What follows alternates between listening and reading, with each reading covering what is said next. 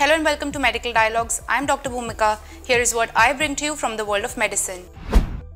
Folic acid and vitamin B12 deficiencies tied to higher blood pressure in children, study reveals. A recent investigation into the impact of folic acid and vitamin B12 deficiency on essential hypertension in children and adolescents has revealed a significant correlation between these nutrient deficiencies and elevated blood pressure levels. The study that combined data from a nested case control analysis and a cohort study unveils the crucial role these vitamins play in cardiovascular health during childhood.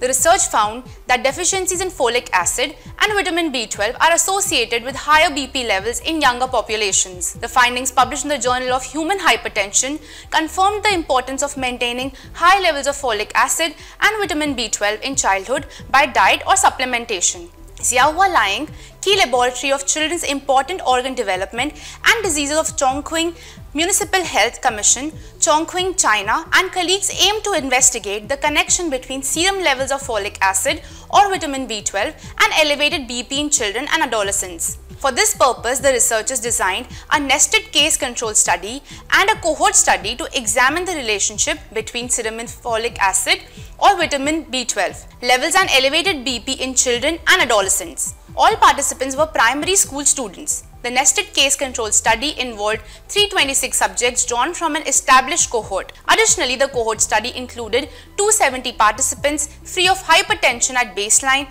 and was followed up in 2019. The study led to the following findings.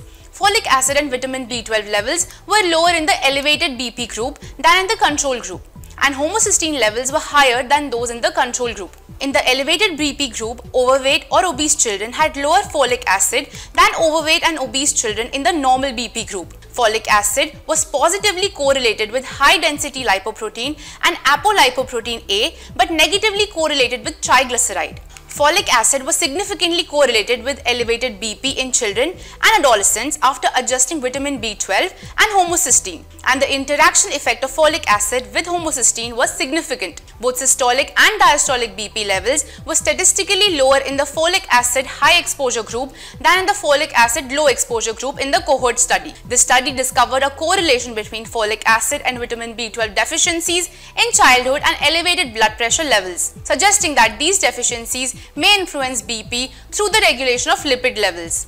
The findings underscore the importance of maintaining adequate levels of folic acid and vitamin B12 during childhood, either through diet or supplementation, the researchers concluded.